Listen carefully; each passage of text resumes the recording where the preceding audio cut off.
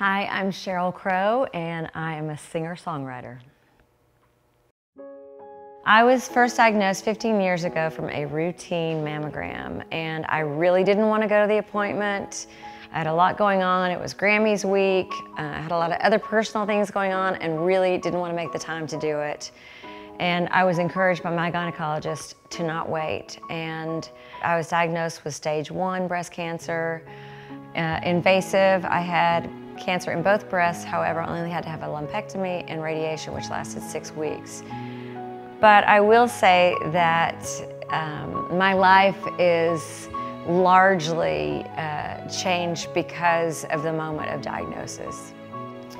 The biggest challenge for me was accepting the fact that I didn't have everything in control. You know, I always believed if I worked really hard, if I was a good person, that everything would follow suit.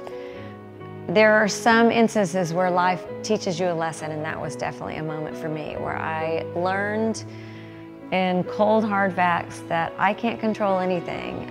I had no family history. I was very fit, I was young, and yet I was diagnosed with breast cancer. So, yeah, I mean, it was a moment of reality for me. I always tell people when you're diagnosed with cancer, it's not just your diagnosis. Everyone around you is diagnosed as well. Your family, your friends, your work people. And for me, it wasn't just my diagnosis, but it was the band and it was the crew and the fact that we were all off work. And also it brings mortality into the forefront, which is not something that you generally think about. And it made all of us think about it. We don't have a cure for cancer yet. There are lots of different kinds of cancer, and yet we still don't have a cure for it. However, we've made such incredible strides in the medical world, and we're able to detect cancer early.